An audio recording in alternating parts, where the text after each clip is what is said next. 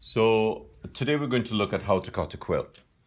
And last week you saw us prepare these where we stripped all of the barbs off of them. And this week we're going to cut one of them. So what I want to do is, some of these quills are older than 5 years, so they would have had a chance to harden. So just press gently. You see this has a little bit of give, this one.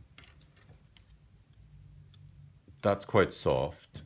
This looks soft. That's really soft. So if you look at how my fingers move into there, if we take this one, there's not a lot of give on that one.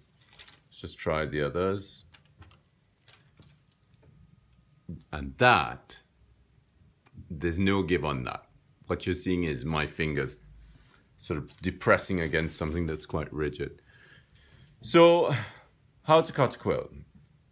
One of the first things you need is the quill that you've prepared.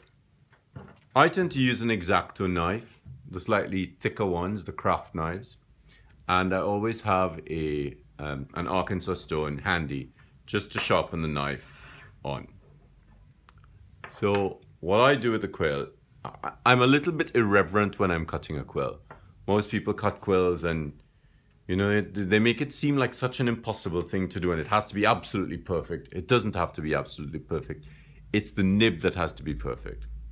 So the first thing I do is I make an incision across the top, like so. Notice how far away my fingers are from the blade. So as you can see, it's quite a sharp blade. I then insert the blade into the quill, or use another quill, just to sort of push the pith down, which is that spongy stuff on the inside. So if you look on the inside, you see all of this membrane. And let's just push that down in there, and then turn. Now this is a turkey quill, so the cross section is slightly narrower than a goose quill, but it's still an oval cross section. Yeah. So we have the first incision. The next incision is to push down and out in a scooping direction. Now, most people who use a quill knife, because the quill knife has a curved side, it sort of assists you with that scooping direction. One of the reasons I prefer to use an X-Acto knife is because I can control the curve myself. But also, so there we see it there, a little scooped out shape. But also I can change the blade whenever I want, or sharpen it, or get a sharper blade. Whereas with a quill knife, you have to keep sharpening it. Now the next thing to do is to work out where the quill sits. That's top of the quill. So if that's going to sit in your hand there, yes, then you want the nib to be there. So the flange, the shoulders need to be here. So the tines need to be there. Now, quite a lot of people would stick the quill knife into the quill and push up until they hear that satisfying crack.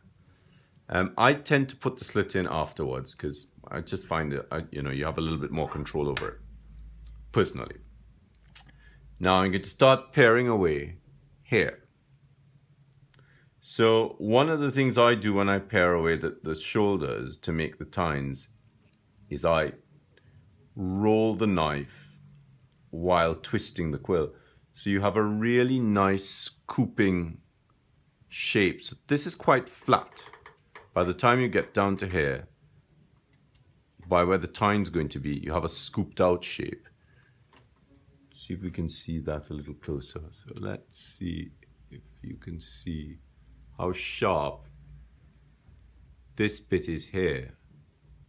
So that's a flat section. And notice how fine it gets because this whole thing is twisted. Yeah. So the next thing to do is to hold on to the quill, mark off the other side, and basically do the same thing. Now, hopefully you would have seen how that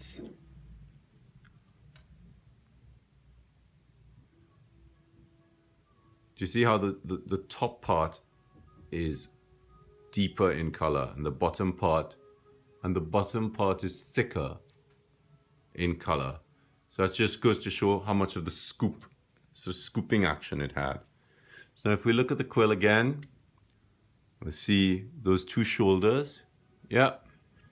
Now, if we look up into the quill, do you see that there?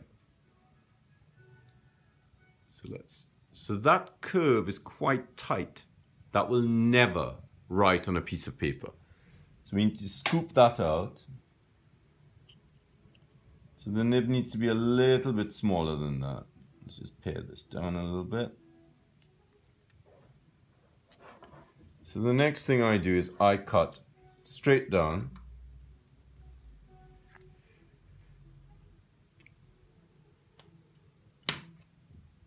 Beautiful crack. And then I tidy this up a little bit.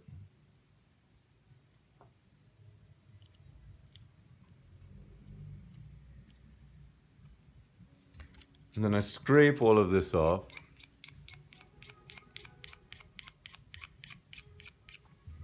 Clean up the inside a little bit. And then I put the cut in. So that's the nib there. I'm just going to press right here. That gives you a nib. Then you just apply a little bit of pressure in a downward movement, not vertical, so you end up with a slight curve at the top of the nib. So there's a little curve just there. And I tend to clean it up around here now. So see, there's that. Sharpen it up a little bit. There we have a nice sharp nib. There you go.